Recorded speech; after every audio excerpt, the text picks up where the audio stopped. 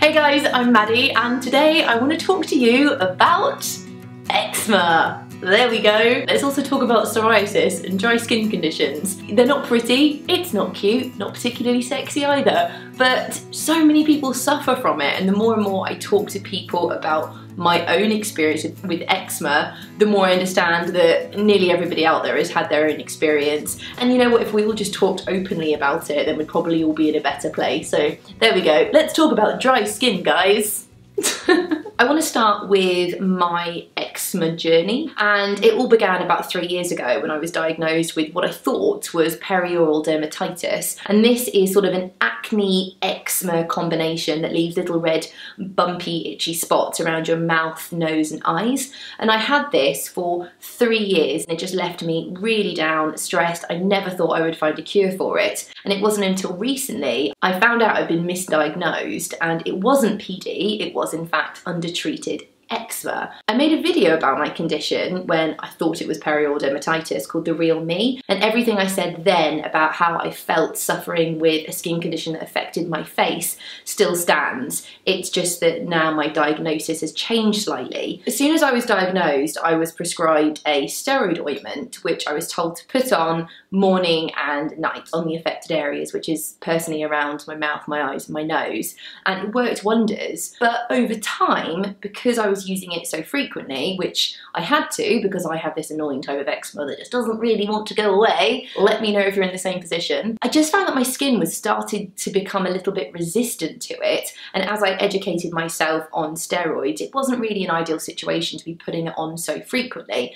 So I needed to change up my skincare regime to try and help manage and control my eczema better without the need for steroids all the time. And that is when I came across Hydromol Ointment. This is what I call my magic cream. Previous to finding this, I was trying thousands of different, milky cleansers, cleansing balms, toners, moisturisers, SPF, serums, the whole lot, just to try and keep moisture in my face. But the good thing about this is that it's a 3-in-1 solution. So if we open it up, it's like a buttery consistency, and depending on how much water you add to it, means it will change up to become a whole variety of different beauty needs. I now use this in the bath, I use it as a soap substitute, and I use it as a moisturiser. It's fragrance-free, sulfate-free, really simple, and best of all, it's quite cheap. So I wanted to talk to you about how I use this and why it's working for me. So first up, I use the Hydromol as a soap substitute,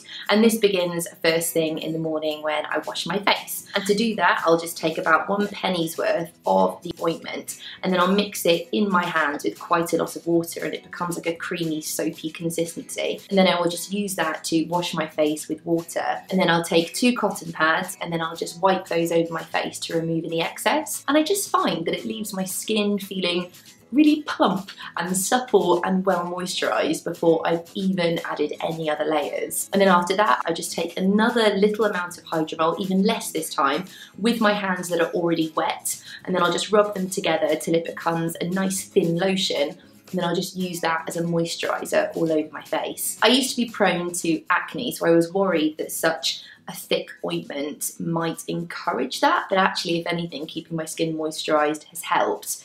And I find that as long as I use this first thing in the morning, by the time I get around to doing my makeup or putting on any sun protection, it's already settled in nicely, and actually it makes quite a nice base for foundation anyway, so win-win. Now, if I fast forward to the evening, I use the Hydromol on my face in exactly the same way, except I'll cleanse twice. The first to take my makeup off, and bonus, this takes even waterproof mascara off really well. And then I'll use it again to cleanse, and then finally I'll use it as a moisturiser.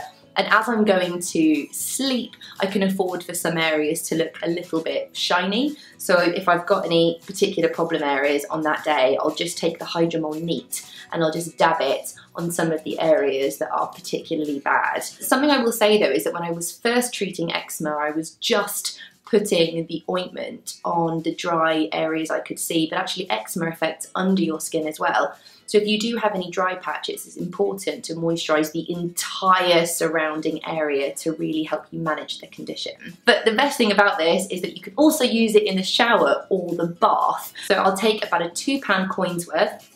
I'll run it under the warm tap through my fingers, and it just creates a nice oily, milky bath that you can then bathe in. So every inch of your body is moisturised and has this protective barrier on it. And then when I'm out of the bath, again, I'll just take a little bit, mix it with a small amount of water so it becomes a nice lotion, and I'll just rub it all over my body. And if I fancy a bit of a pamper session, then I'll just again take some of it just in its pure form, and I'll rub it on dry areas like my knees, my elbows. Maybe I'll put some on my feet and then put a pair of socks on so I wake up with everything feeling nice and smooth. And that's it. The Hydromol pretty much has made all of the other products in my bathroom cabinet obsolete because it does everything, but that's sort of the point of the product. The thing with eczema is that it's not going to go away, so I personally had to find a solution which was easy and fuss-free to repeat on a morning and night basis that wasn't just going to be an absolute pain in the bum.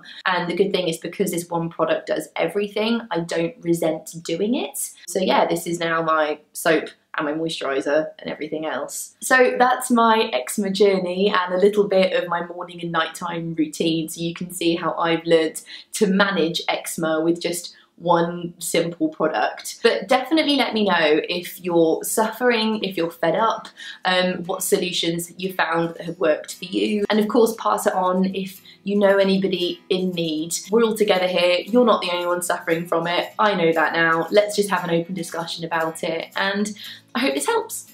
Bye.